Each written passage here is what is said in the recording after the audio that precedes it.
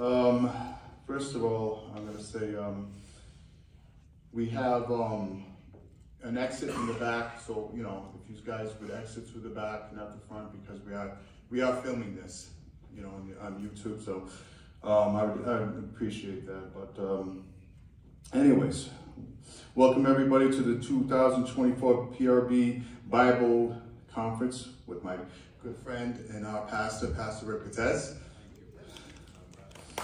Yeah. Of course, respect for the Word of God is concentrating on the Word of God, so you don't want to be a distraction to anybody. If you have to get up, usually I say try to sit in the back if you have to get up and sneak out the back door. But you know, as I look out here, you know, all these faces, I can see that most of you are familiar with this.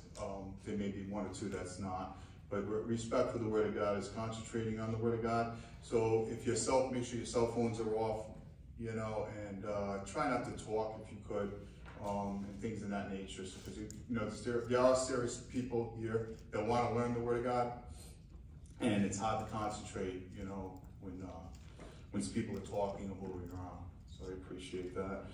All right, without further ado, Pastor Rick, pass. Oh, okay, yes, we do have books in the back, okay, so you're free to get them. Of course, wait till after class. You don't want to do what class is doing. We do have an offering box. Of course, it's a grace ministry, so you're not forced to give, but if you feel, you know, you want to give, the box will be there, and I'll probably mention it on Sunday too, as we do an offering. I'll probably do an offering. So yeah, you could put your offering there. It's like I said, it's a grace ministry, so give graciously as you feel or you're motivated to give. Okay. Thank you, Jim. Yeah. Appreciate it. Thank you, Deacon Jim. Let's see if I can get this thing hooked up on my belt, and we'll be ready to rock and roll. How's everybody doing? Good. Good? Couple of faces I haven't seen in a while. And then we've got some other faces that kind of got in touch with me the other day. Like, I think we're going to make it. I said, all right, I'm going to do my best to get it online. So, give me a minute here, folks.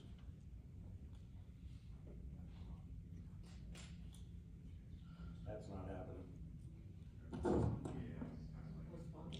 It's going in the pocket. Can everybody hear me? Yes. We are good. We are live. Okay. Well, actually not live. I'm recording, and then I tell people all the time when I do a Bible conference, I record everything, and hopefully I can get it all up. I pay extra for all the iCloud space. Hey, Bobby, I didn't see you over there, buddy. I see you crept in on me. All right. You know, so I do my best to get them all up, and so far the conferences I've done, I've been able to get all of it up. So, you know, I encourage people, come, have the face-to-face teaching, take a vacation, take a long weekend off, come to a conference, socialize, and get the fellowship in like we did last night. We had a fellowship dinner last night. I'm sure we'll have some things happening later on tonight and tomorrow, whatever. So it's good to come to a conference, but I do try to get them up, and I'm going to apologize ahead of time if only 1 or 2 videos get up. It's technical, and it's above my pay grade. So that's why I got my guy Rob over here who's been helping me out. I would like to give a round of applause to Trista and Ty Lee for all the hard work. When you take on a conference, and I told Chad and Jessica to this when they did the South Dakota, by the way, they sent me an email, they did want to come. I don't think they're going to be rolling in this weekend, but they did want to be here. You're taking on a little ministry. I taught this during the Titus South Dakota conference. If you guys were with me and you watched that conference, I was talking about leadership and how Titus was a good example of leadership, and the Apostle Paul could trust Titus in different situations. And that booklet, Titus, I'm going to start working on after this conference, so that'll be the next book to come out, hopefully by 2025. I've got all the notes from the conference. But you're taking on a little ministry for 4 or 5 months. You ladies know that. We all have ministries. My ministry is to do what I'm doing right now. Sometimes a ministry, God gives you a little ministry, and it might be a Bible study in your living room. It might be helping the vets down at the VA, and it's only for a period of time. But grab those times and God gives you a ministry and go for it. Like, step out and go for it. We're going to talk about that a little bit in this weekend as well, but I've mentioned it before. Feel free to try and reach out to me and say, Pastor, I might want to do a conference, or I might want to do this or that. Send me the email. I'll work with you. If it's about funds, we can work together. If it's about location, we can work on that, or a team. So I suggest going forward, if you've ever been thinking about doing something like this, let me know. Or talk to Tristan and Ty Lee. They're experts now. Look at this. Awesome. My wife, I'd like a round of applause. I'm nothing without her. We're going to keep my buddy Pete in prayer. You know, he had a medical condition. He had to cancel being here.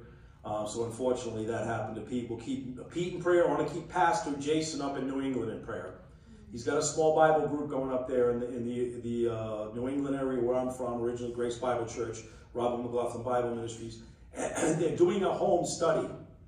So I'd like to see that expand, and I'll go up there and do a conference with him. So, and forgive me if I got the throat lozenges going on. I'm a little bit phlegmy, as always. I've got issues with sinuses and throat. So we'll get through it. I think that's it. And I think we need to do the most important thing we need to do, is get into the Word filled with the Spirit. Amen? Because in the beginning was the Word, and the Word was with God, and the Word was God. And the Word became flesh and dwelt among us, and we saw His glory. Glory is the only begotten from the Father, full of grace and truth. And like newborn babes, long for that pure milk of the Word, so that by it you may grow in respect to your salvation. Let us prepare to take in the Word of God. In doing so, I always read from the Apostle John, 1 John 1, 8, 9, and 10. As a reminder, the filling power of the Spirit, we get that Christ-like nature. The filling power of the Spirit opens up that Christ-like nature, and it's very simple. 1 John 1, 8, if we say we have no sin, believer, we are deceiving ourselves. The truth is not in us. 1 John 1, 9, if we confess our sins, He is faithful and righteous to forgive us our sins, cleansing us from all unrighteousness, sins you've forgotten about or didn't know about. 1 John 1:10, believer, if we say we have not sinned, we make him a liar. His word is not abiding in us. Take a moment of silent prayer. Ensure our fellowship is in order. Get ready to do the most important thing we do. Get into the Word filled with the Spirit. Every head is bowed. Every eye is closed.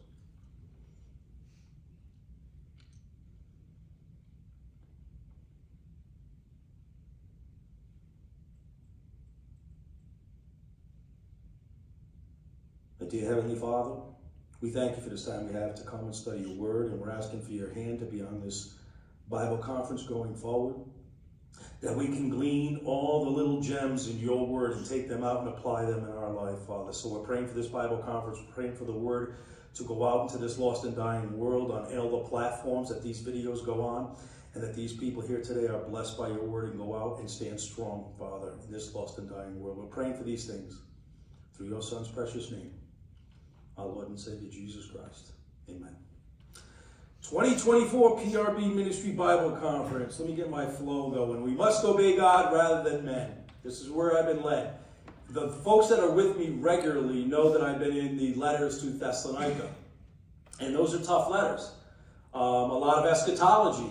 A lot of eschatology in it. A lot of it was directed at folks that were thinking they were already heading into tribulation. They were confused about the second advent, and Paul had to go back in there. He actually sent Timothy in a second time behind him, and then he had to come back in another time and say, hey guys, let's get it together. You're a little bit lost in your eschatology. These events need to happen in this way.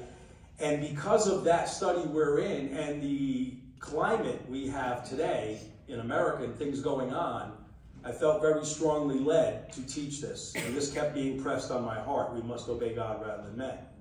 So there may be no greater time than our current day today for Christians to begin to finally realize the battle we are called to fight requires not only deep doctrinal knowledge and maturity, but also a certain finesse, calm assurance in all the approaches to life circumstances. And that calm assurance and that finesse, you're not going to get it in the cosmic system. You're not going to get it from your flesh. Because the attacks are not going to stop. This is where rapidly, like I keep telling people, I use the term, the beast system itself, it feels like it's being built around us. It really does. Whether it's 20 years from now or 5 years from now, that tribulation will open up. The rapture will happen. These things will happen. We don't know when.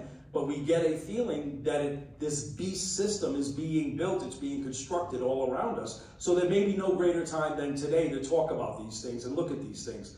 A certain finesse, a certain calm assurance in all these approaches in life. And by that I mean family life. I mean your social life, social interaction, certainly any type of authority-driven environment we find ourselves in.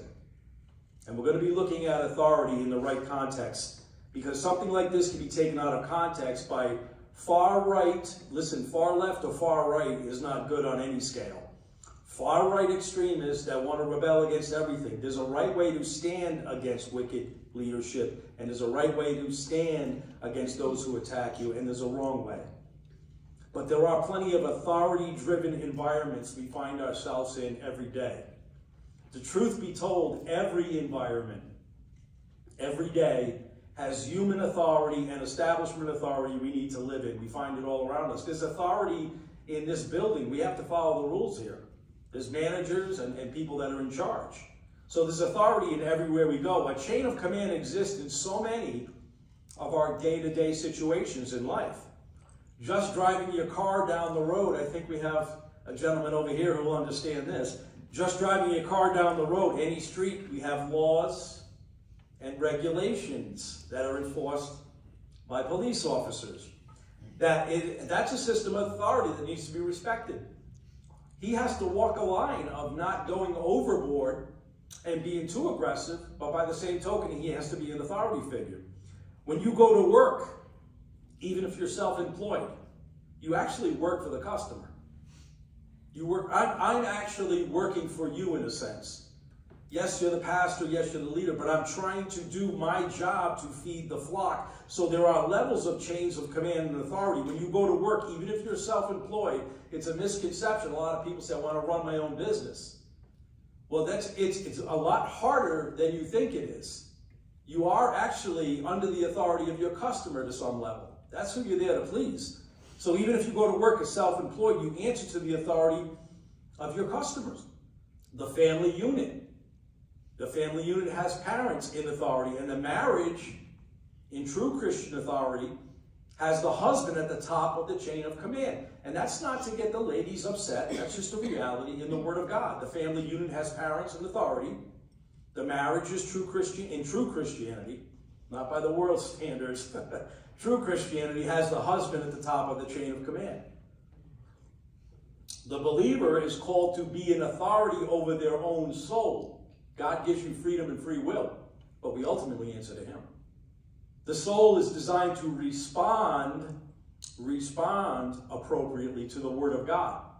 There's a chain of command within your very soul structure, believer. You should always recognize this.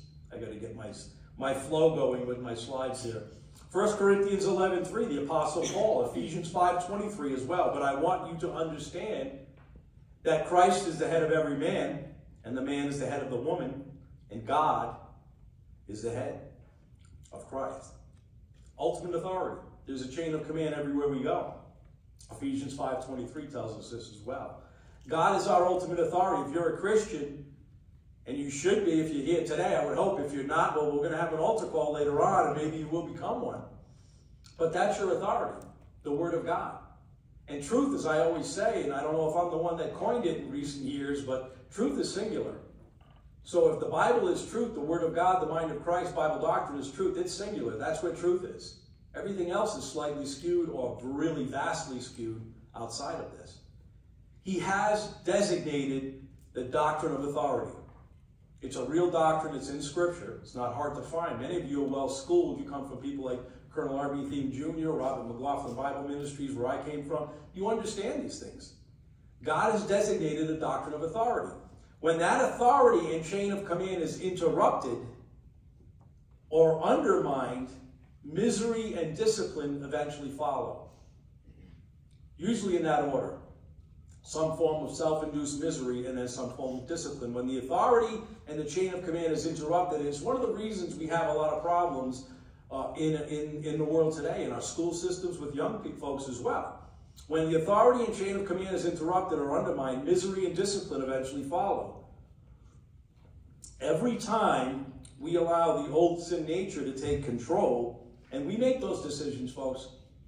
God gave us our first divine establishment as our freedom of thought, our free will. Every time we allow the old sin nature to take control, we buck against divine authority. You have to come to a realization of that. Every time the old sin nature takes control, you're bucking against divine authority. We attempt to break that chain of command. We attempt to break that chain of command. God is ultimately always in control. But let us open up today in Acts chapter 4, Royal Family. Go to Acts chapter 4. And we are going to look at some things about authority because, like I said, I feel very strongly that the Christians are either on one side of the fence or the other. Either they want to lay down and be a welcome mat and they don't know how to stand strong in what they believe, or they want to well, we're Christians and we're going to rebel and overthrow everything. Both of those are wrong. There is a happy medium. And I hope we reach it this weekend in these lessons that God, the Holy Spirit, has led us on. So we're going to open in Acts chapter 4. God and His Word have to be the priority in the Christian way of life. There's no other. It's very simple, but there's no other avenue, folks. God and His Word have to be the authority in the Christian way of life. Otherwise, every authority-driven situation or chain of command we face, and I just mentioned we have them every day. You might not recognize them. We have them every day. Will lack true integrity and also stability of your soul. It's going to throw you into chaos. Authority has to be upheld, yet corrupt or evil authority can lead a believer into not only sin, but physical danger. You're going to see examples of exactly this, what I'm telling you.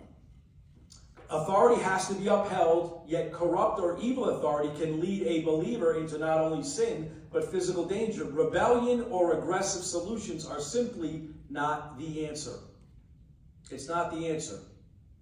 Rebellion and aggressive solutions are not the answer. There is a time and place to stand against wicked leadership. And when you make a stand on something, all you are saying is, I'm not going any further in this area. I don't agree with this. I'm going to stick with what God is telling me. And you have to realize, and you're going to find out this weekend, that you have to be mature enough to say, I know there's going to be a consequence behind this.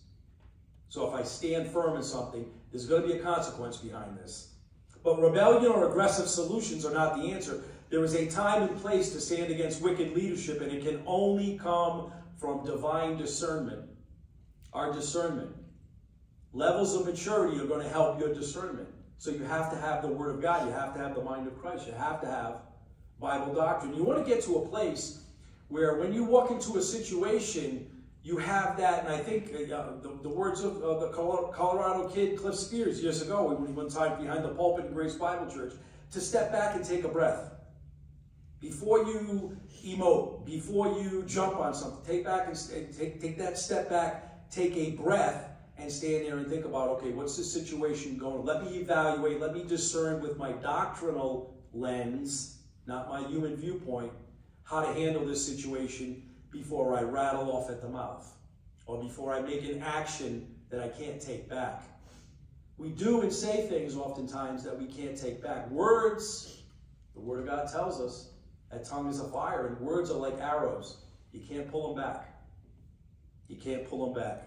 But even within our own circle of family and friends, as well as people we interact with at work and in our community, we need to be prepared to operate in real integrity and stability of mind.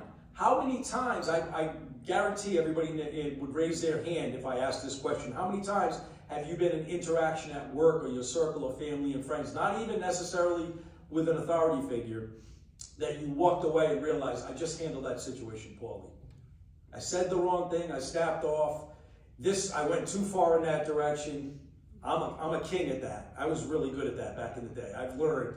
I've gotten a lot humbler. I tell people all the time, I'm 5'8" now. I used to be 6'8". I don't know what happened. I'm clueless. I saw the Nephilim coming off the elevator this morning. I said, I used to be like that. In my own arrogance. But even within our own circle of family and friends, as well as people we interact with, work and community, we need to be prepared and operate in real integrity, stability of mind. Step back, take a breath, relax. Am I in the Word of God? Am I in the new nature? Because unjust treatment and personal attacks will occur. Unjust treatment and personal attacks will occur in the devil's world. It's the world we live in. Hostile environments abrasive people, difficult situations are not going to disappear. You can't just hide out with a group of Christians somewhere and sit there, well, I'm going to wait for the rapture. I'm not going to do anything. Hostile environments, abrasive people, attacks, difficult situations are not going to disappear just because you are a Christian. In fact, because you are a Christian, not the words of Pastor Rick, they will increase. They will increase. John 15:18, if the world hates you, our Lord says, you know that it has hated me before it has hated you, believer. Matthew 24:9, then they will deliver you to tribulation and will kill you, and you will be hated by all nations because of who? My name, if you're truly walking as a Christian, as a believer, applying his word, reflecting Christ in your life. Will increase into the time of the rapture. I believe all of these things will be just birth pains that are coming forward, will increase from the time of the rapture. So we need to be prepared. How are we going to deal with these things? We'll pick up a rifle and fight. Well, listen, self-defense is in the Bible, absolutely. But it's a rare occasion. You better handle it the right way. Right thing done in the right way. We all know that. The right thing done in the right way. Jesus never made a promise that once you are in union with him, the cosmic system attacks will stop.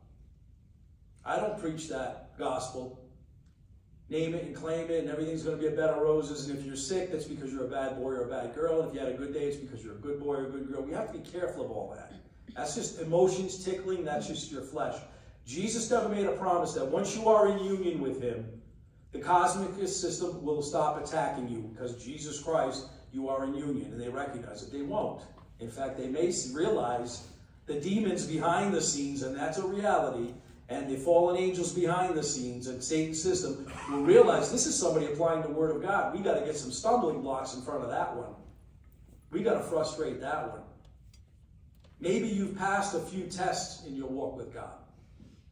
Maybe we all have. I don't know. The best and truly only way to deal with these types of people, these types of environments, has to come from God's word, excuse me, being applied in your life. There's a difference between what you're doing right now, absorbing, hopefully digesting, metabolizing, lots of words we can use. There's a difference between doing that and then going out and applying it. The applying it gets tough. We all fumble in the application stage. But that's why you want to have that gnosis turning into epignosis, because that's applied wisdom. You can use it now. Your Christ-like nature is what you want to shine forward. Don't we want that in every situation? Your Christ-like, to walk away from a situation, say, I think Christ shined in my life. Not walk away saying, no, I think I handled that one the wrong way. And you have to rebound on your way back to the car or on your break. Your Christ-like nature is what you want to shine forward. That is the only nature able to handle these situations. Trust me when I tell you. That is the only nature able to handle these situations, while simultaneously offering these hostile and lost world that we are in a glimpse of the grace of God. That's what you're doing. Even when you walk away and it looks like you're a loser to the world, sometimes you just reflected Christ and you glorified God. Allowing the person or work of our Lord and Savior Jesus Christ to shine in a lost and dying world is very important. That's being a true ambassador. We're all called to be ambassadors. We're called to be soldiers, believer priests. We're called to something. It's up to you whether you want to apply it or not after salvation. The Apostle Paul writes in 2 Corinthians 5:20, therefore we are ambassadors for Christ, matter of fact, as though God were what? Making an appeal through us. Application, an appeal through us. We beg you on behalf of Christ, be reconciled to God. Ephesians 6:20, for which I am an ambassador in chains, the Apostle Paul, very comfortable with being in chains. And he always said that. I'm an ambassador. I'm here for Christ. I'm not worried about what the world is doing to me. Which I'm an ambassador in chains, that in proclaiming it may speak boldly as I ought to speak. Even in the worst circumstance, in a prison situation, and Paul was familiar with that, the Apostle Paul recognized he represented who? The Lord and Savior Jesus Christ. Paul was never, oh, I'm stuck in prison, what am I going to do? Paul's here too, I'm in chains for Christ. I'm here for Christ. Even when he went out of the zone, what we would call the environment that God wanted him to be, and he failed, and he got a little disciplined, and maybe he got locked up and delayed in certain situations. Paul failed. He still turned the curse into a blessing. He knew how to do that. Bible thumping and bitter attitudes that simply fight back in the same rude or aggressive fashion give a terrible example of the Christian way of life. I can think back, 15 years ago in situations when I spoke to people and I thought I was showing how smart I was, how doctrinal I was, and I was Bible thumping and being bitter, and I walk away from it. I taught them. You didn't teach them anything. I didn't teach them anything. They didn't come to Christ. They just said, there goes a Christian, making me feel guilty and shamed. We have to find that finesse and that calm assurance. Bible-thumping, bitter attitudes simply fight back in the same rude, aggressive fashion, give a terrible example of the Lord and Savior Jesus Christ. This Bible conference, I want to show you solid examples of walking in and applying truth in more difficult circumstances of this temporal walk. We're in a temporal walk here. You can't hide it. You can't hide away from it. We're in a temporal walk here that's far from perfect. It's called an angelic conflict. Call it what you want. Spiritual warfare. So I'm hoping I want to show you solid examples of what I'm talking about. Walking and applying truth in more difficult examples and circumstances of this temporal life. Now you're looking at John and Peter here, mostly what they're talking about here. And some of the apostles have been doing exactly what the Lord and Savior Jesus Christ ordained them to do. First and foremost, they're not outside the plan of God. They're inside the plan of God, and they're going to get attacked by wicked leadership.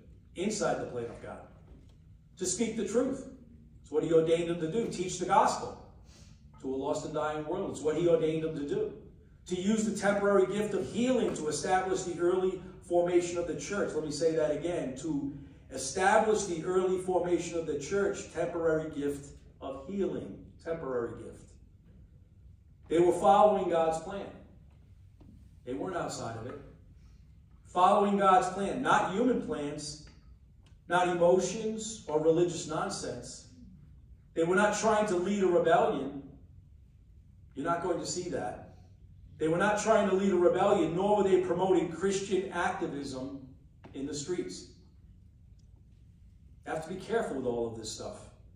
You end up doing deeds of your flesh and works. They were not trying to lead a rebellion against authority. They weren't promoting Christian activism out in the streets to get everybody's attention. Acts 4:1. Pick it up there in Acts 4:1.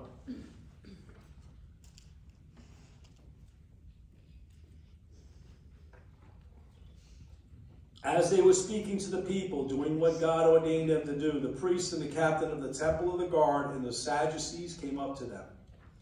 And the Greek present tense here tells us they had been teaching, to keep continuing to speak, to really keep teaching, to answer questions about the person and work of Jesus Christ, what they were called to do. This is what they were going to keep doing. This is what they had been doing. There was absolutely nothing criminal here. This is not a rebellion. There's nothing they were doing that resembles rebellion. Acts 4:2. Being greatly disturbed because they were teaching. Greatly disturbed because they were teaching. To the people and proclaiming Jesus, the resurrection from the dead. They kept on having, present tense, pain and misery and great discomfort and grieving and frustration over the teaching and truth of Jesus Christ. Diaptodeomai is the Greek word you're looking at. It speaks to a deep mental anguish. They're having a deep mental anguish. Do you realize there are people, we see it in our world, that have a deep mental anguish when you speak truth? You bring up the gospel of Jesus Christ, or you use some type of biblical principle to solve a problem, and they're an unbeliever or maybe even a lost believer that isn't being taught the right way. They get a deep mental anguish, frustration. They feel insulted. It actually pierces and pokes them. The truth of Christ, the truth of Bible doctrine. Diaptodeomai speaks to a deep mental anguish or frustration, who feel insulted or pained. They came up to them. It wasn't like John and Peter were trying to run over to the Sadducees and Pharisees and say, hey, listen to me. They were just doing what God ordained them to do, what Jesus Christ told them to do. These guys are coming upon them with frustration, feeling insulted, feeling pain, like somebody was picking a fight with them. Do you realize what you are doing here today, right now, causes some people great frustration and anger. And here in America I'm talking about, not just any other pockets across the world where people scoff at Christianity. Do you realize what you're doing here today? Just sitting, studying the Bible, wanting to get more enriched into the mind of Christ. It frustrates and angers some people. Makes them angry to find that you're here. We even have people within our own circle of family and friends that might say, you went to one of those Bible conferences? You going to Bible class again? The Sadducees, who were the wealthy and connected political class, they despised and disagreed with belief in resurrection. That's what really kind of stuck them. Really, any teaching on afterlife upset them. The resurrection was really kind of a thorn in their side. The fact that they were teaching on Jesus Christ and his resurrection was too much for them to bear. Truth for some people is too much for them to bear. Truth is too much for some people to bear. Acts 4:3, and they laid hands on them, physical, put them in prison until the next day, for it was already evening. Acts 4:4. But many of those who had heard the message believed. They got the job done.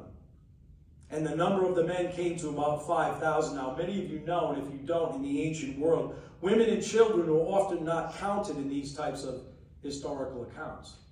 So if you see a number like that, there were 5,000 people or 5,000 men standing there, becoming born again and saved, listening to a message, that number could be doubled. We simply don't know. This number was probably much greater because in the ancient world, no insult to ladies or children.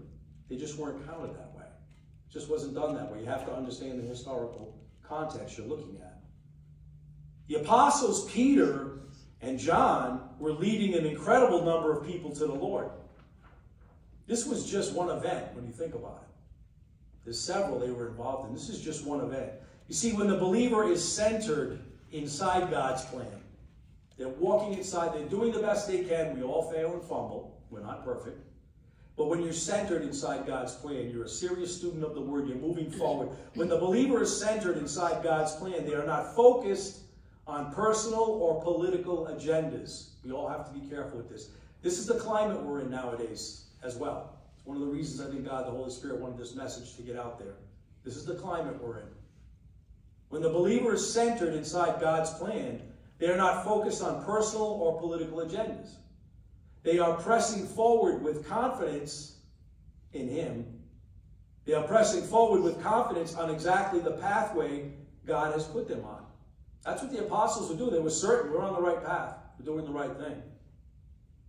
The filling power of God, the Holy Spirit, and the Word. We talk about the two power options, folks. There is nothing more important in your toolbox, in your six-pack, in your shooter, whatever you want to call it, your weapon, than the two power options. The filling power of the Spirit and the Word.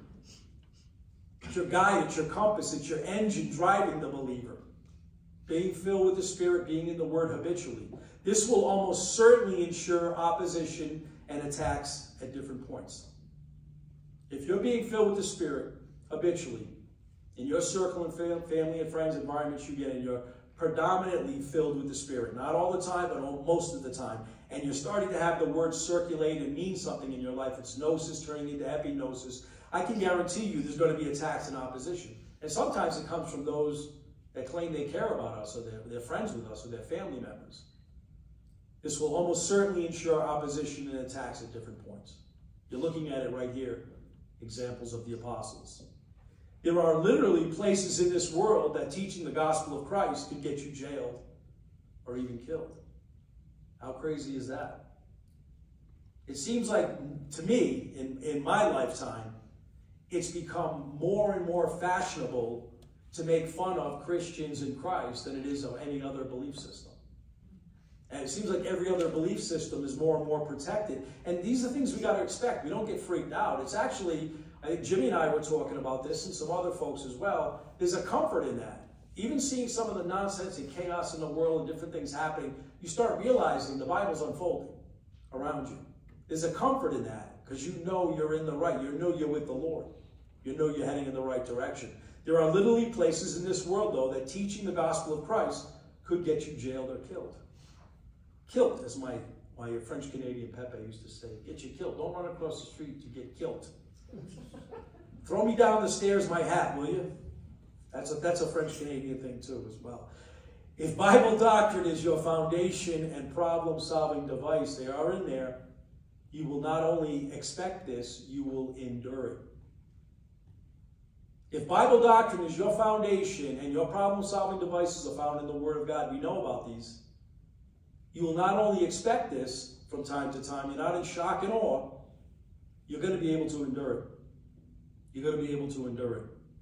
Even when the attacks or stumbling blocks comes directly from Satan, folks, it was allowed by God from eternity past. We could talk about God's divine perfect will, his permissive will, his overriding will, but God knows everything. He's the author of everything. So if you can always step back no matter what's going on and realize, okay, this is part of God, this is part of God's story for my life right now. This is where I need to be, I guess.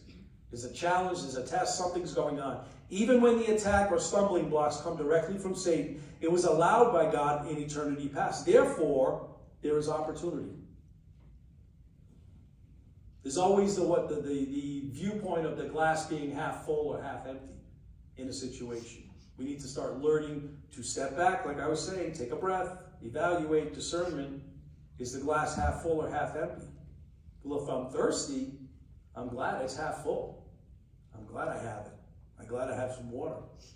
Even when the attack or stumbling block comes directly from Satan, it was allowed by God from eternity past. We have to accept that. Therefore, there is a growth opportunity and a glorification opportunity. Challenges, attacks, stumbling blocks, call them what you want, are the Christian's opportunity to apply spiritual combat skills which glorify God and can result in crowns, blessings, and rewards. Folks, we run the race now. You don't run it when you're face to face with the Lord. We run the race now. Opportunities are there to apply spiritual combat skills which glorify God, can result in crowns, blessings, and rewards. Once you get to heaven, folks, your race has been run. Your race has been run. Right now is the time of action. In fact, 1 Timothy 6:12, fight the good fight of faith now. Temple.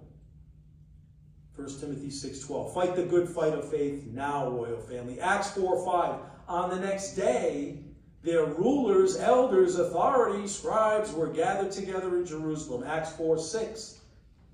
And Ananias, the high priest, was there, and Caiaphas, and John, and Alexander, and all who were of the high priestly descent. So you have all your authority figures there, your religious crowd. And Ananias, many of you know about him, the high priest, along with a few others in leadership, were actually known for scams. We see a lot of that in churches today, and a lot of that in authority, scams and corruption. Ananias, the high priest, along with a few others in leadership, were actually known for scams, money scams, with not only the money changers in the temple, but actually local gangsters, we would call them. There was a lot of road bandits back in the day, which you would call road bandits. If you were riding your horse or heading down a pathway or heading to another town, you might get robbed. And guess what? Some of those in the Sanhedrin knew about these things and worked behind the scenes, skimming money. Money scams with not only money changers in the temple, but local gangs, even road bandits. Backdoor deals from the temple with local Roman officials, centurions, to turn a blind eye. This was not uncommon. I would ask you, is it uncommon today in levels of authority and even sadly some churches and big churches? Very sad state of affairs. But backdoor deals from the temple with local Roman officials, centurions, to turn a blind eye. This was not uncommon. The Sanhedrin was a syndicate, really, of corruption on several levels. Several levels. Think about some of our political class today. We see it, and it fires us up. And then we want to go to the extreme right and overthrow everybody and freak out. We got to find some middle ground and calm down and relax.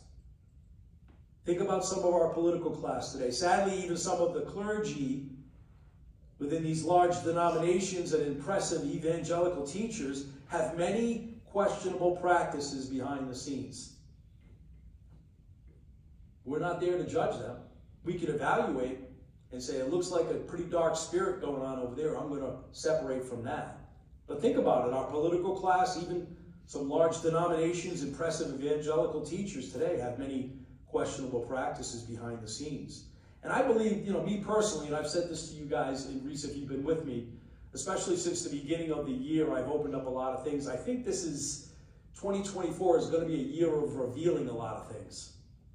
And I think that's why the Spirit wants us to take a breath, calm down, be prepared to stand strong, and not freak out. Not freak out. A year of revealing. Corruption, perversion at every level of leadership is really nothing new under the sun. For those of you that study your Bible, it's been around forever. You're witnessing some of it right here when I'm telling you about the Sanhedrin. Corruption and perversion at every level of leadership is really nothing new under the sun. Not all, but many are not who they appear to be. I get a kick out of people nowadays that were saying, well, it's all those Democrats who did this. And I got news for you. There's a whole bunch of Republicans that are corrupt. So get over yourself, because you're dealing with, anybody know what the WWF is? Or what they call it nowadays? WWE? That's all it is, folks. They're in the locker room. Hulk Hogan with Randy Macho Man. And, oh, yeah, in the locker room, figuring everything out. And then they come forward and tell you all kinds of wonderful things. And they look good on Capitol Hill grilling somebody. And they're going to go after everybody. And nothing gets done. They're not in control. It is his story, we know. Corruption and perversion at every level of leadership, nothing new under the sun. Not all, I don't like to put anybody in a box, not all but many are not who they appear to be. It's up to God. He'll sort it all out. And with you know what, folks? With your discernment, with your maturity, with that spiritual discernment, you're going to be able to be around a teacher or a situation or a leader or a politician, and just the meter will go up. The BS meter will go up. And you'll be like, okay, I don't belong. I'm going to separate. I'm not going to scream and holler. I'm not going to judge them. I'm going to separate and move away. But corruption and perversion at every level has been around. Not all, but many are not who they appear to be. Ananias held power throughout his sons, really through his family. His sons, his own son-in-law, Caiaphas, his 1 year as a high priest lasted many, many years. How many names do we have, like in Washington, D.C.? I think about it over the years. Same last names. Or this one's connected, a nephew to that one, this one, that one. His 1 year, Ananias, as a high priest, lasted many, many years. Same thing we see today in all of our political theaters, really. Generations of power players, all connected somehow through bank accounts, business, last names, whatever it is. Acts 4:7. And when they had placed them in the center, they began to inquire, by what power and what name have you done this? What the Apostle Peter does next is a classic lesson on standing in truth. This is a classic lesson on standing in truth, remaining steadfast in the face of corrupt leadership. A lot of pressure on him. Acts 4:8. But notice something. Peter, filled with the Holy Spirit. Filled with the Holy Spirit. Said to them, rulers and elders of the people. Now notice something.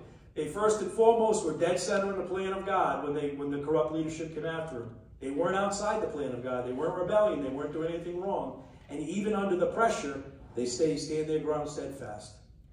Then Peter, filled with the Spirit, said to them, rulers and elders of the people. And this is the aorist tense, tells us this was an ongoing practice for the Apostle Peter. It should be an ongoing practice for all of us. The passive voice points to the Spirit in control. Filling power is an action we take, yet pay attention. It is the Holy Spirit who does the work. Your new nature, you're opening it up. But you have to turn in your mind. Metanoia we talk about all the time, turning. You adjust to the justice of God. You did it at salvation. You do it throughout your walk. You're constantly adjusting to the justice of God, making sure your fellowship is in order. You're applying the word. Your motivation is right. You're fine. Doesn't matter if the attacks come. So the aorist tense tells us this was an ongoing practice for the Apostle Peter. The passive voice points to the Spirit in control. Filling power is an action we take, yet it is the Holy Spirit who does the work. Piplemi, this verb in the aorist tense and passive voice, means to be supplied or influenced. Supplied or influenced. To accomplish or come to fulfillment. To accomplish or come to fulfillment, we have to allow this, though. We have to allow this, though. Free will matters. I don't teach, I'm not one of those we were talking about Calvinists last night a little bit. Free will matters, folks. You see it right in the garden. Free will matters. There would be no angelic conflict, anything without free will. God doesn't make any of us robots before or after salvation. You have to make a conscious decision to realize I need to adjust to the justice of God. I dropped the ball. I missed the target. I don't think I'm applying the word. Let me step back, take a breath, and apply the word.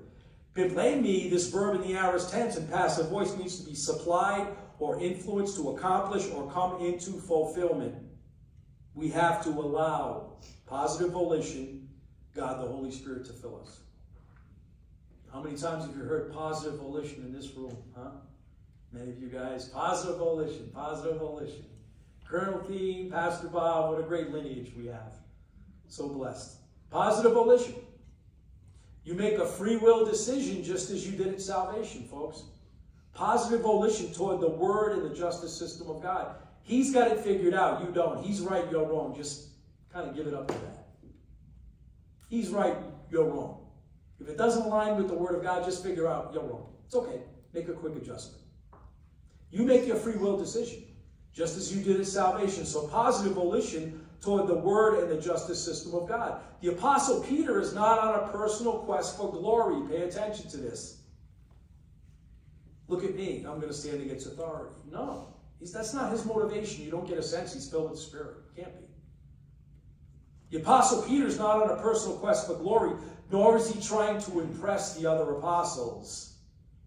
This is a great example of the two power options in action. Filling power of the Spirit and the Word. Two power options in action. Acts 4:9. He goes on to say, the Apostle Peter goes on to say, if we are on trial today for a benefit done to a sick man as to how this man has been made well, in other words, what I just did recently, and if is the first-class condition in the Greek, because Peter believes this is the reason for his arrest. The Apostle Peter is sticking to the facts. He doesn't have another agenda. All he wants is the truth. All he wants to do is walk in his new nature in the mind of Christ, apply the word of God the right way. He's not trying to make a scene to show off. He just wants to stick with the facts and the truth of Bible doctrine. So if is that Greek first-class condition, meaning it's true, because Peter believes this is the reason for the arrest. The Apostle Peter sticks to the facts. He's not trying to evade or manipulate the circumstance. This is standing strong without being aggressive. This is standing strong without having to be aggressive. It's not trying to evade or manipulate the circumstance. He doesn't assume anything is corrupt or negative, even though it clearly is. How come Peter just doesn't yell, you guys are unjust enough, this is wrong what you're doing? He doesn't. He's not trying to evade or manipulate anything. Sticking to the facts, sticking to the truth. He doesn't assume anything is corrupt or negative, even though it clearly is. Everybody was well aware how corrupt and negative the Sanhedrin was. If, and this must be true, this is the reason I was arrested. That was what the Apostle Peter believed. The Apostle Peter references back to the healing he had performed in the temple. He's like, oh, you guys, this is what's going on, what I did in the temple? Apostle Peter references back to the healing he had performed in the temple. He doesn't deny, not me, I'm going to wiggle out of this. He doesn't deny or look for wiggle room in anything. Folks, when you're walking in the new nature and you're applying the word, there's a confidence in that I can't put words to. I can't explain it. It's supernatural. Because I've walked away from situations and I'm like, wow, I can't believe I did that. I know it wasn't me. It was my new nature. It was my Christ-like nature shining. And the doctrine I had in me, I applied it the right way. And all of a sudden I walked away and said, wow, I can't believe I did that. And it was just a calm assurance. There was a confidence in how I handled it. He doesn't deny or look for wiggle room. You don't have to. You don't have to look for any wiggle room, even though the pressure's on. He doesn't deny or look for any wiggle room in anything.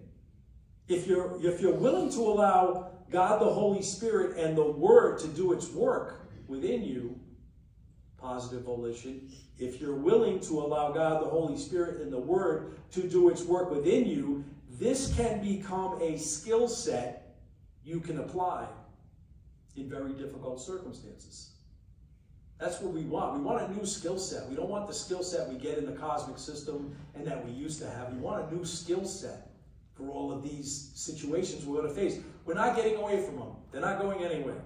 The tribulation is not going to go away if we get somebody in the White House or this one. And folks, most people would agree, and there's a lot of theologians that will back me up on this, it's hard to find America in the end times. I have my own beliefs on all these things, but we don't need to go down that road. I've gone down it before. But folks, it doesn't matter if you think this one good person is going to come forward and save everybody. You already have somebody that saved everybody. He's on the cross. How about you hang on to him? Figure out that book. Where's my Bible over there? That book, no, it's okay. That book right there. I have all my notes here. That book right there is the mind of Christ. That's all I need. If I'm willing to study it and learn it and apply it, I'm going to fall on my face here and there. It's okay. My grace is sufficient for you, God tells us. You got plenty of grace. Get up and dust yourself off. Forgive me, Father, I sin. In Jesus' name, amen. Keep moving. Apply the word. The Apostle Peter is referencing back to something he did, a healing he did. He doesn't deny or look for wiggle room. If you're willing to allow God, the Holy Spirit, the Word, to do its work within you, you have to allow it. This can become a skill set you can apply in very, very difficult circumstances. What's an RMA? Anybody know that one? Relaxed mental attitude. What a skill set that one is. Long time coming. I'm half Irish and the other half is French-Canadian. No stubbornness there. A relaxed mental attitude. A relaxed mental attitude focused on what? The facts and the Word of God. That's all Peter's focused on. He's just focused on the fact, well, I'm an apostle, I'm doing my job, I'm staying in the plan of God. Oh, was there a healing that bothered you? I'm not going to apologize for it. I'm not wiggling out of it. I'm assuming that's what's going on here. A relaxed mental attitude, focused on the facts, focused on the Word of God. Nothing gets blown out of proportion. How many circumstances have we ever been in? And Rob, I look over at you as a police officer. How quickly does a situation that could be handled, whether it's a speeding ticket or something, get blown out of proportion inside of 3 minutes of, not even, of a couple of heated words and somebody's emotions? Like that. And somebody's life changes. Somebody's life changes. Nothing gets blown out of proportion if we do it God's way.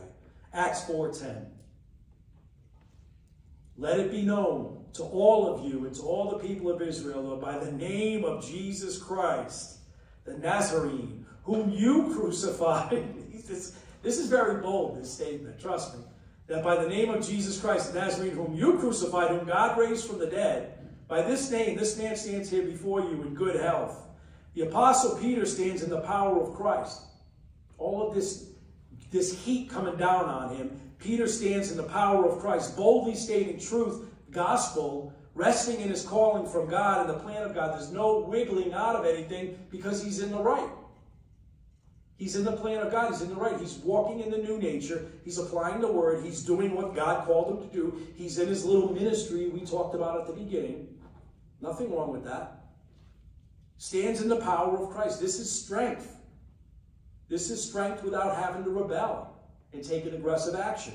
Standing in the truth of the gospel, resting in his calling from God and the plan of God. God's got it figured out. I'm going to stand here and answer the questions and keep going forward.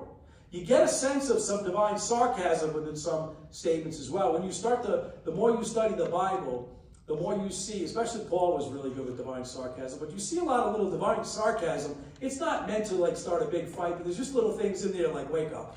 The truth is right here. Peter states, the same Jesus you crucified is the one that healed this man through me. Jesus, the one you crucified, is the one who healed the man through me. Acts 4:11. He's the stone which was rejected by you, the builders, by which became the chief cornerstone. Psalms 188:22. He's dropping Old Testament doctrine on them. The experts. These are the professors of the law. These are the experts. He's dropping Old Testament doctrine on them. You men are the religious experts. You should know about the Messiah. All kinds of prophecies were fulfilled at the cross of Jesus Christ, the life of Jesus Christ, the death, burial, resurrection of Jesus Christ. Can't wiggle out of that. He's dropping some Old Testament doctrine on them. You men are the religious experts. You should know about the Messiah. Acts 4:12. And there is salvation in no one else. That's a nice little altar call right there. I'm pretty confident everybody in this room is a positive believer, at least what I can evaluate. But maybe somebody out there in video land needs to hear this. There is salvation in no one else. It is the Lord and Savior Jesus Christ. He is the narrow gate. You have to, there's a reason I wrote that booklet, and actually Tristan Tylee, when you visited me in Florida, you inspired me to write that booklet, The Thief on the Cross. And when I get the next set of copies done, they'll be done. The first page is offset. I apologize, but we got it really cheap because they offset them. Staples messed up. So it's like, I got 1,000 of them, and the first page was offset. And I said, oh, I'm not going to have it. Oh, okay, Pastor Rick, we'll give you a discount. All right, I'm going to rebound for making a girlfriend. But the next time I do another batch of those, and please take them. I have more at home. I still probably got 400 or 500 at home. I'll keep giving them out, There's a great evangelist tools. Thief on the Cross was written for a reason, folks. Thief on the Cross was written for a reason. It's a phenomenal example of coming to Christ. There's no works, there's nothing. He recognizes, I'm a sinner, I belong up here, I'm a criminal. Tells the other guy, hey, we belong up here. This is the one. This is the Savior. There's salvation in no one else. Faith alone in Christ alone. There is no other name under the heavens that has been given among mankind by which we must be saved. There is no other name. None. Jesus Christ, our Lord and Savior. God designed you to be exactly who you are, folks, but walking in your new nature. The perfect version of you. You want the perfect version of you? Yes, you got to go to the gym, I guess, and yes, you got to eat right, you got to do all these other things we were told to do. But truthfully, the perfect version of you is walking in your new nature habitually. God designed you exactly who you are. He wants to use your personality, your uniqueness. He may shave off some of the rough edges. He may leave some. But God designed you to be exactly who you are. Walking in your new nature is the perfect version of who God made you to be. Get comfortable in that. Get comfortable in that. Allow the Word and God, the Holy Spirit, to wash over you. What you're doing right now, hopefully, is you're allowing the Word to wash over you, and those gems, those little gemstones of truth, some are going to find spots in your soul, and you're going to be able to polish them and shine them later. Little gemstones. Allow the Word and God, the Holy Spirit, to wash over you. In time. No rush, folks. It's not a 50-meter dash. It's a marathon.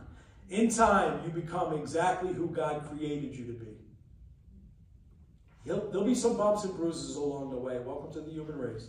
In time, you become exactly who God created you to be. Not a phony, not a cookie-cutout Christian. The Christ-like version of you was not designed to be faked or forced. Not designed to be faked or forced. It is the mind of Christ operational in your day-to-day life, folks. You grab a drink. Am I sounding okay out there so far? Yeah? Yeah, good back there, Jimmy? Okay, cool. I noticed you looked at the recorder. Was everything all right? It's good? All right. Just keeping me on my toes, brother? All right. Yes, sir. I like that. The Christ-like nature, that version of you was not designed to be faked or forced. In fact, every time you try to fake and force something in the plan of God, you're either in your old nature or new nature. There's no middle ground. There's no gray area. So then you're just doing like a works program. The Christ-like version of you was not designed to be faked or forced. It is the mind of Christ operational in your day-to-day life. Operational. Means you're doing something. A lot of people like to maybe read scriptures or study the Bible occasionally, but are they operational? Are they walking out there applying things? This example of Peter standing there, this kind of pressure he's under, and he comes right out with the gospel and throws it back up. Yeah, Jesus Christ, the Messiah, the one you guys are experts about, that you hung on the cross, he's the one that works through me, healing people. Standing in front of those who can condemn him, the authority. So the Christ-like version of you is not designed to be faked, forced, or a cookie cutter. It is the mind of Christ operational in your day-to-day life. If you stay true to this statement, you'll stand boldly in any circumstance. If you stand true to this statement, you'll stand boldly in every circumstance, and you'll keep growing and get better discernment, more maturity, a more relaxed mental attitude over time. Again, it's a marathon. It's not a 50-meter dash, folks. We all become a new creature in Christ at salvation. But then we learn to grow in it. We learn to apply it. We get closer and closer to Christ. He must what? Increase. We must decrease. So we all become a new creature in Christ. The moment of salvation is actually 40...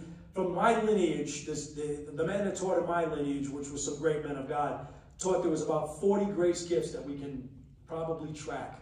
40 grace gifts that happen like that at the moment of salvation. It means in this temporal walk, the power and slavery under the old sin nature no longer, your choice, no longer has to run your life. Your choice. God's a perfect gentleman. It means in this temporal walk, the power and slavery under the old sin nature no longer has to run your life. It doesn't have to call the shots in your life. It's up to you. 2 Corinthians 5:17, the Apostle Paul, he's really, in the church age, he's kind of our guy. You know, Paul's kind of our go-to guy in the church age.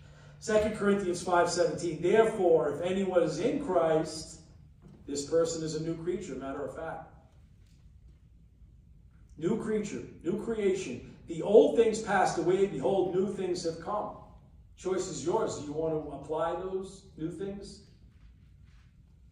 The more you live in this truth, the stronger you will become. The more you live in this truth, the stronger you will become. Again, God's a perfect gentleman. You have to make choices. What you do, many of you today made a choice to say, you know what, I'm going to go hang out for the weekend with the royal family. Do some face-to-face. It's a little more exciting than online. But I believe in the conversations we've had recently with a lot of folks, I think everything is so internet-bound, and I've got people, I have a small group in Africa that are following me now. I got folks in Australia. It's wild, you know what I mean? To realize I get on these platforms, YouTube and Rumble and Facebook, and I throw these videos out there, and I just keep doing them. And all of a sudden, I'm getting emails from people in these other countries like, really like that message, and I like the fact your notes go on your Facebook page. All my raw notes, Rob's going to show you today when we come back from our lunch break later on. He's going to do a little presentation. Done a phenomenal job on the website. All my raw notes go on there, mistakes and all, and you'll see my how I sound the words out in the Greek and the Hebrew. I do it my own way. So if I was to say agape, I would put AH- GOP, G-U-P, A. Just in big letters if I didn't know how to pronounce, because that gets me through. I know my weak areas. I'm not trying to be anything I'm not. I'm comfortable who God made me to be. But all of that stuff goes in my raw notes. And it actually helps. This gentleman, Benjamin, in Zimbabwe, has a soccer school. They call me Pastor Chili Sweet or Sweet Chili. Yeah, he sent me a while ago. He sent me an IM.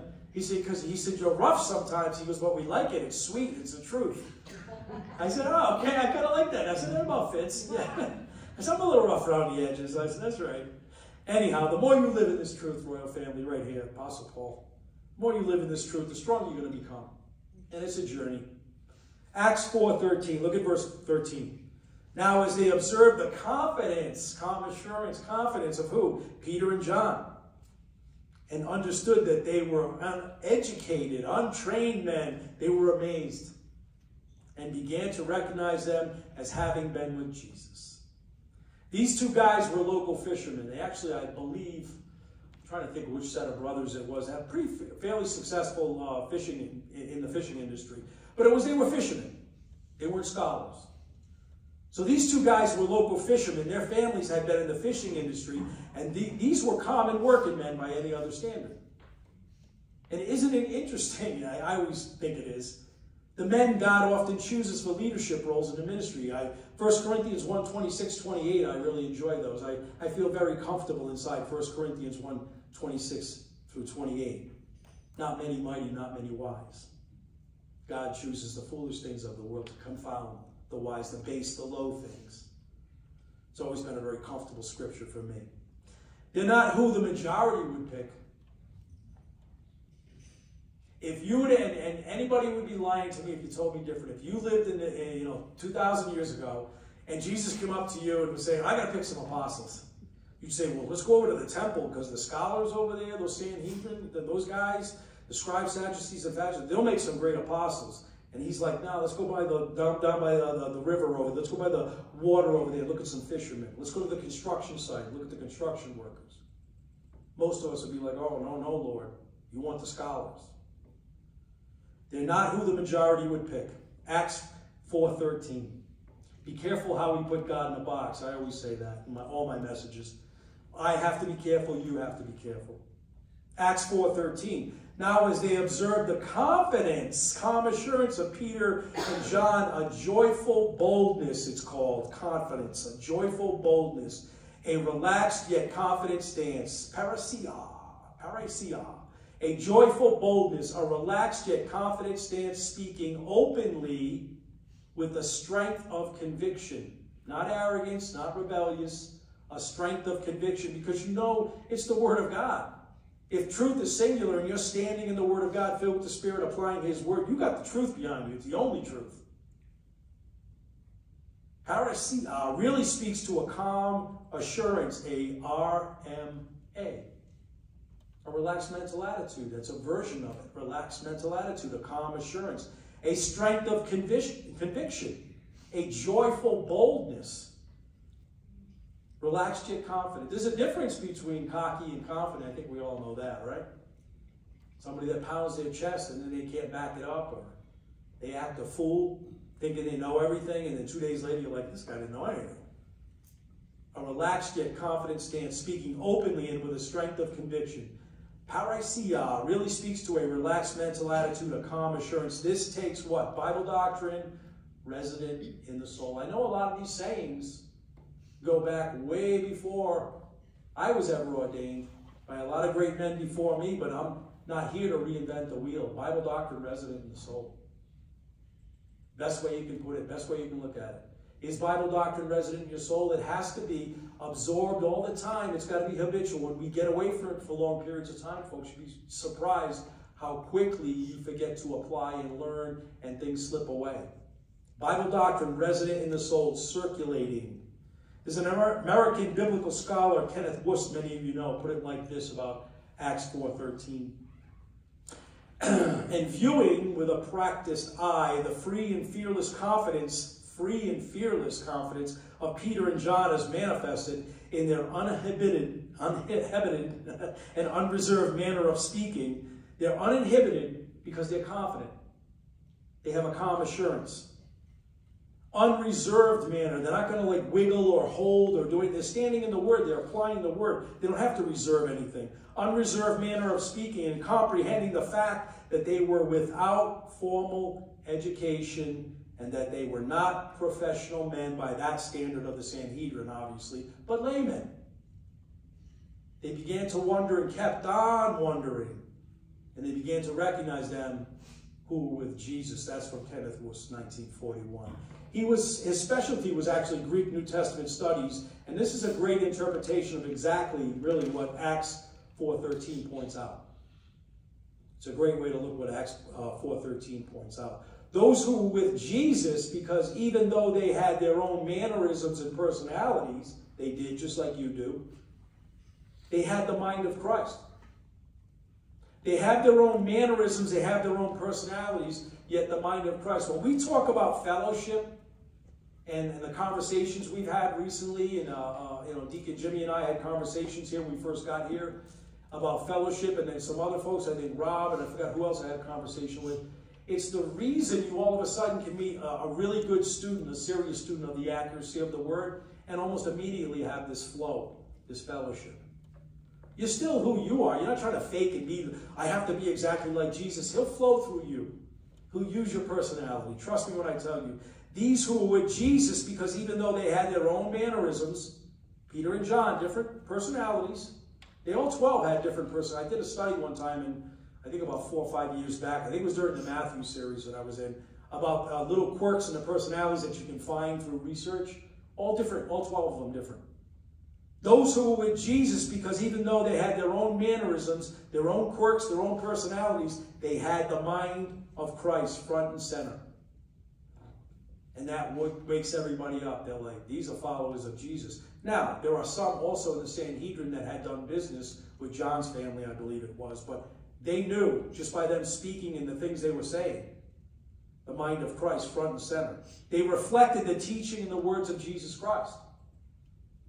They reflected teaching in the words of Jesus Christ. The leaders of the Sanhedrin recognized their faces because the mind of Christ probably, for some of them, sparked a memory of Jesus teaching to the public.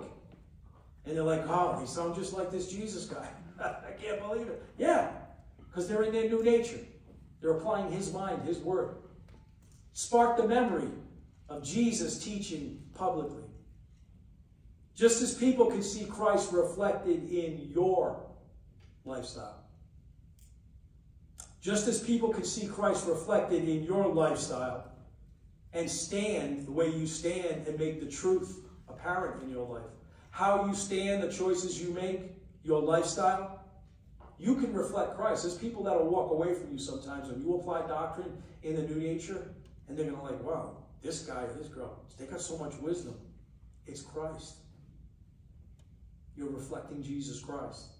People can see Jesus Christ reflected in your lifestyle and the stand that you make in truth when you stand in something and believe something. Acts 4:14.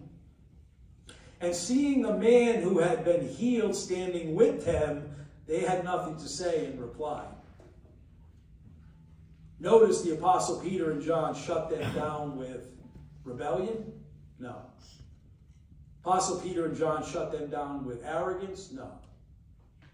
Apostle Peter and John shut them down with anger, manipulation? No. They shut them down with Bible doctrine. They shut them down with Bible doctrine. The authorities. They stood their ground. They stood strong. No wiggle room, no manipulation. They used the Word of God. They applied the Word of God, and they let the chips fall where they might.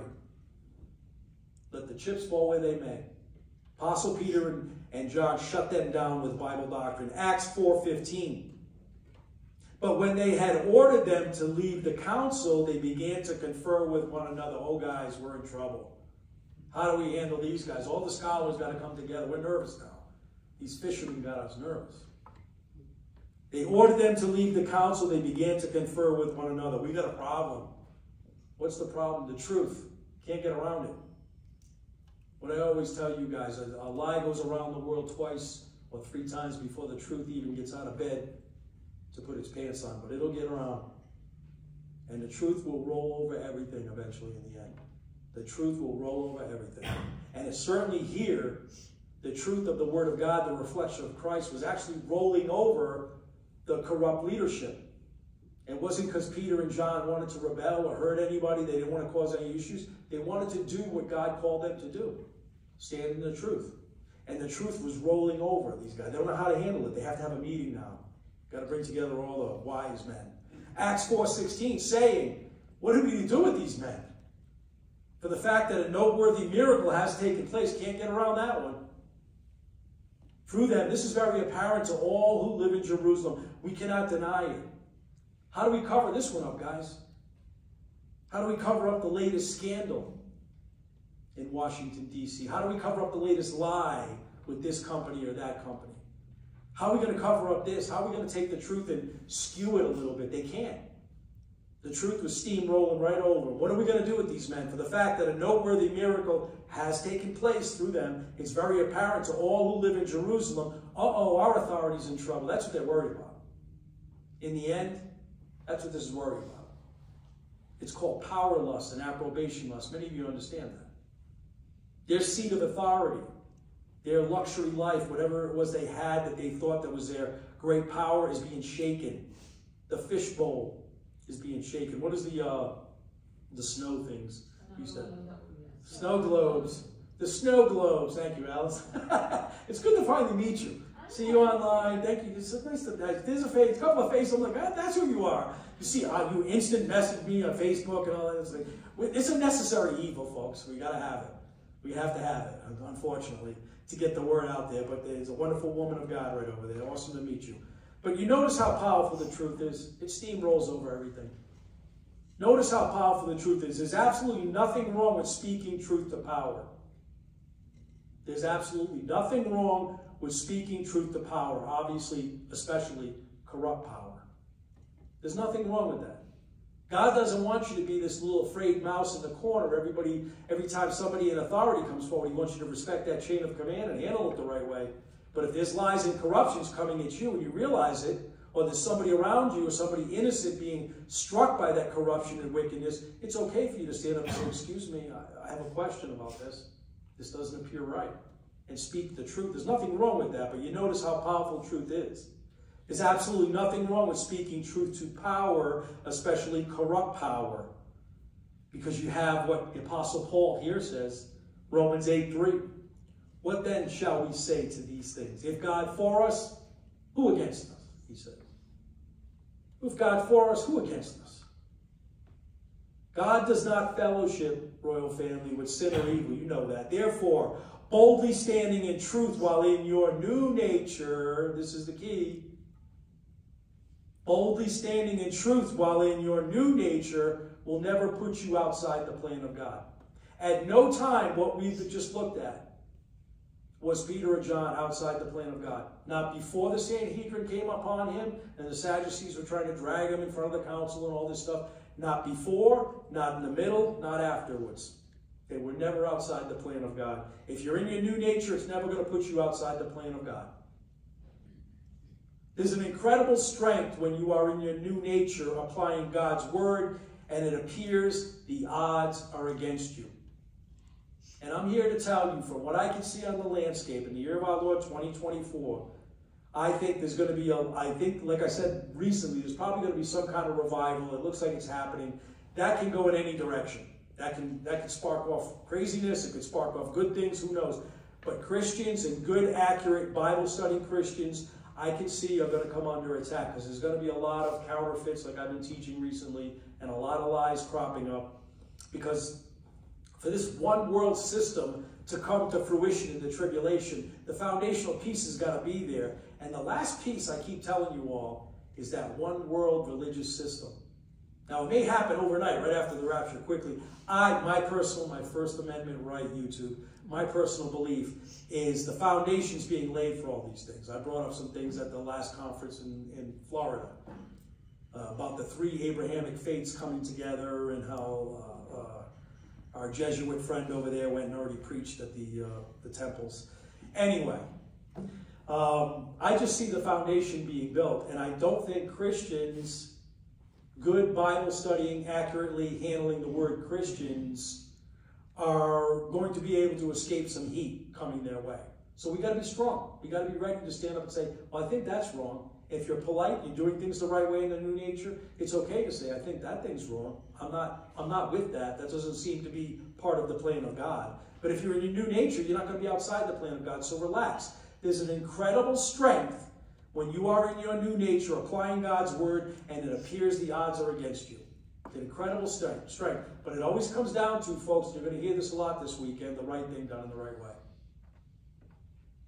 The man who ordained me, Pastor Bob, Grace Bible Church, Robert McLaughlin Bible Ministries used to say that all the time, and it's a fact of life. The right thing done in the right way matters. But there is incredible strength when you're in your new nature. You're standing strong in your nature, your new nature, applying God's word, and it appears the odds are against you. The struggle most Christians have, and we all fall, the struggle most Christians have is allowing their emotions to get the best of them. This is a good example of that not happening with Peter and John. The struggle most Christians have is allowing their emotions to get the best of them. We all do it from time to time. Relax. Dust yourself off. Take a step back. Take that breath. Rebound. Do what you need to do. Get back in the plan of God. But we all struggle with this. Emotions getting the best of us, folks. And we all do it from time to time. This example of Peter and John under pressure from wicked authority, and that's what it was, corrupt authority, is really a tremendous lesson for us. It's one of the first ones I wanted to highlight. We're going to go over several. We're going to get into the New Testament. I'm going to show you some things. Many of you know about Daniel, obviously, and his friends having to make a stand against a king, a corrupt king. We're going to look at Rahab. People don't realize that how she had to stand and do something that was against, really treasonous to her kingdom that she lived in. We're going to look at Jonathan and David. Jonathan had a father and a king as an authority over him. And he didn't always follow the way of the king and the father. But the struggle most Christians have is they let their emotions get ahead of them. This example of Peter and John under pressure from wicked authority is a tremendous lesson for all of us, how to deal with this. Acts 4:17. Acts 4:17. Let me grab a drink. But so that it will not spread any further among the people, let's warn them not to speak any longer to any person in this name. Yeah, that's going to happen. They're apostles. They're directly in the center. They're doing exactly what Jesus said, go and do. And these guys say, well, we'll tell them not to do that anymore. We're oh so powerful. Keep in mind, this is the high council. Keep in mind, this is the high council of not only the religious law, many of you understand this, at the time, the Jews were in power here, and the Roman authority was over them. But keep in mind, this is the high council of not only the religious law and order, but the legal committee the Jews answered to within their community, really. The Romans didn't want to deal with it. As long as you were paying your taxes, they could tax the heck out of you and keep their thumb on you. You guys do your thing. Answer to your Jewish council. Don't bring it to me. They don't bring it over to me. That's Rome wanted. I need my money. I need you to be very docile towards us, and you can do your little thing over there. So keep in mind, this is the high council, not only the religious law and order, but the legal committee the Jews answered to within their own community. At this historic point, it was Roman rulership and Sanhedrin who dictated the laws. And let's face it, the Sanhedrin was going to get their way with the Roman rulership. They always did, because they don't want the people uprising. The Sanhedrin was, on some level, many of them were in bed with Roman political leaders as well. These men were religious zealots, legalists. It's the definition of it. Legalists, religious zealots. Everything that they stood for was based on the Mosaic law, as well as additions. A lot of people lose sight of this from the Talmud. Hundreds and hundreds of things they added in. These men were religious zealots, legalists. Everything they stood for was based on the Mosaic law. Now, if they did it the right way, that would be different. They didn't do the right thing in the right way. As well as additions from the Talmud. It was their own unbelief and arrogance that pushed them into thinking Jesus Christ had disregarded the Mosaic law. That's what they were trying to preach and teach when Christ was going around saying, I'm here to help and heal everyone. I'm here for the lost sheep of Israel. Here's your last chance, folks. Come to me, Israel.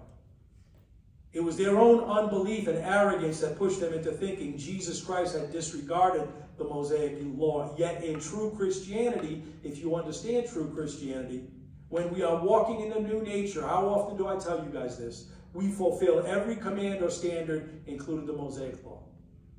People get all up in arms about, legalistic people get all up in arms about the 10 Commandments and Mosaic law. You got to follow everything, blah, blah, blah. Are you in your new nature? Relax, take a breath. Are you in your new nature? Are you applying the Word of God? You're fulfilling everything you need to do. You're in union with Christ. You're applying His mind. You're fulfilling everything you need to do. Folks, we live in the church age. Things have changed. Things have progressed. The completed canon of Scripture is done. If you are walking in the new nature, your Christ-like nature, doing what these gentlemen were doing, Peter and John, and applying the Word of God, you're fulfilling everything. Don't let some religious zealot say, well, you still need to do this, you still need to do it. Listen, I'm applying the Word of God. I'm filled with the Spirit. I'm reflecting Christ-like nature. You are walking in your new nature where you fulfill every command or standard, including the Mosaic law. Jesus Christ came to not unnecessarily abolish, as some people teach, to fulfill. He fulfilled everything. And when that veil in the temple was ripped, that's it. It opened up. Jesus Christ came to fulfill the commands and laws. All we need to do is walk in our Christ-like nature. We are fulfilling our calling. The day that we live in, historical context matters. We are fulfilling our calling under God's grace plan. Jesus Christ came to fulfill everything. He either did or he didn't. As far as I know, he didn't get anything wrong. Jesus Christ came to fulfill the commands and laws. All we need to do is walk in our Christ-like nature and we fulfill our calling under God's plan. Legalists hate that. Legalists and legalistic people hate that. Matthew 5:17. Do not presume that I came to abolish the law. Not my words or the prophets. I didn't come to abolish, but to fulfill. It's all done in me. Tetelestai. It is finished. It is done. These men were really the apex, the peak of religion at this time. They represented a system of works as you've never seen before. Incredible. Hundreds of things they added in. Hundreds. These men were the apex of religion at the time. Religious, legalistic type of people. They represented a system of works as you have never seen before, folks. They were working for salvation as well as working for rituals and programs towards spirituality. You have to do this. You didn't do this right. What day is this? Did you apply that? Did you do this? It's exhausting. It's exhausting. They were working for salvation as well as working their rituals and programs towards spirituality. More spiritual than everybody else. They knew Jesus Christ stood for everything that they opposed their corrupt system. Everything he did and said shined a light on their corrupt system. Big problem for them. Everything Jesus Christ did or said, because now they got to deal with the apostles. And now these people of the way, it was called at first, are starting to really grow. They're starting to go across the landscape. And they're still shining that light on our corruption. That light of truth is still shining on our corruption. They knew that Jesus Christ stood for everything that was opposed to their corrupt system. And now here they have Jesus' men carrying on the tradition. And because they understood that, they wanted to stop it right there and then. There's a lot of frustration in these scriptures when you look at the Sanhedrin, what was going on. They thought they were done with that Jesus thing. Yeah, the body, we can't find the body, but he's lost, but then all of a sudden he shows up and walks around. Now you have all these thousands of witnesses, hundreds of thousands of witnesses around speaking about the resurrection of Jesus Christ. Now he's finally gone, and now these guys come around. Now they're going to be all over the landscape. They can't win. They're not designed to win. God wins. They knew that Jesus Christ stood for everything that was opposed to their corruption, and because they understood this, his men, they wanted to stop them right there and then. Acts 4:18. Acts 4:18. And when they had summoned them, they commanded them not to speak or teach at all in the name of Jesus. Their whole calling, their whole spiritual walk is to go out to a lost and dying world and proclaim Christ and develop the early church. They're going to stop all of that for the Sanhedrin. And when they had summoned them, they commanded them not to speak or teach at all in the name of Jesus. Acts 4:19, here we go. But Peter and John answered to them, okay, sorry, I don't want to be in trouble. You guys are right, I'm wrong. Peter and John answered them and said, whether it is right in the sight of God to listen to you rather than God, make your own judgment, gentlemen. Acts 4:20, we cannot stop speaking about what we have seen and heard. Even though the authority of the land is going to come crushing down on us in a lot of ways, we cannot stop speaking about what we have seen, what we have heard. This is quite the predicament. Quite the predicament when the Christian understands the doctrine of authority. And we're going to touch on it a little bit, but it's now faced with this dilemma. But am I showing you the right thing done in the right way? I hope so. You didn't see Peter and John rebel. There was no violence. There was no threats. There was just, I'm going to stand in the truth and speak the truth. And you guys do with it what you want. It's up to God. God will make his own judgment. He's kind of got this figured out. But we cannot stop speaking about what we've seen and heard. Quite the predicament they're in when the Christian understands the doctrine of authority, but it's now faced with this dilemma. The answer Peter and John gave was incredibly confident. Like again, it wasn't volatile. It wasn't designed to be political. Didn't have an agenda behind it other than truth. The answer Peter and John gave was incredibly confident, also defiant. Defiant. What they said was not that they purposely tried to be defiant, But the truth will go forward. If there's corruption and lies and counterfeits, the truth is going to be defiant to that in some form or fashion. The answer Peter and John gave was incredibly confident, also defiant to the leadership of the land, yet it was not disrespectful or overly aggressive. None of it that I showed you. You got about 5 minutes for a break? Yeah. Okay. Yet it was not disrespectful or overly aggressive.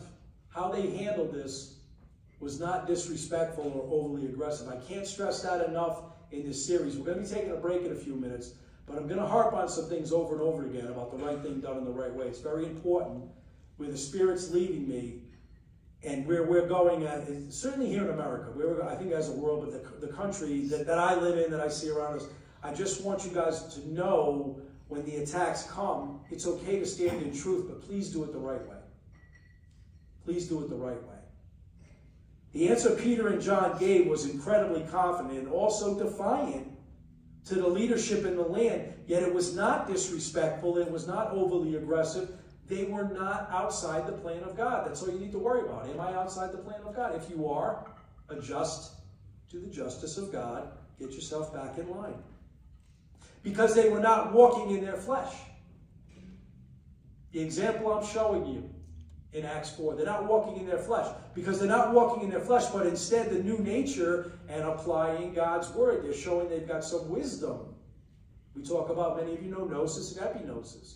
Epignosis is where you want to be, because that's like having the tools and learning, but then all of a sudden you can take the tools and learn, and then all of a sudden you can do it, and you understand it, and you really could actually teach others, or you can fulfill something. You don't just understand the basics and a couple of tools in your hand. You can get your hands dirty and get in there and do it. Gnosis and epignosis. Because they're not walking in their flesh, but instead in their new nature applying God's word. This is not a flare-up of temper here. There's no flare-up of temper or purposeful challenge to authority. This is to stand in the truth. Even during the heat of battle, when your emotions are responding, royal family, in proper fashion, because emotions can respond, they should respond. It is possible to stand in truth and forge forward without allowing your temper to get the best of you. It's possible to stand in truth even when the emotions are bubbling, because emotions respond. They have to respond in the right way. That's the issue. We have to learn how to bridle and harness our emotions. I think we're going to take a little bit break for about 20 or 30 minutes, stretch, get some coffee. Everybody good? Thank you for your patience. Time.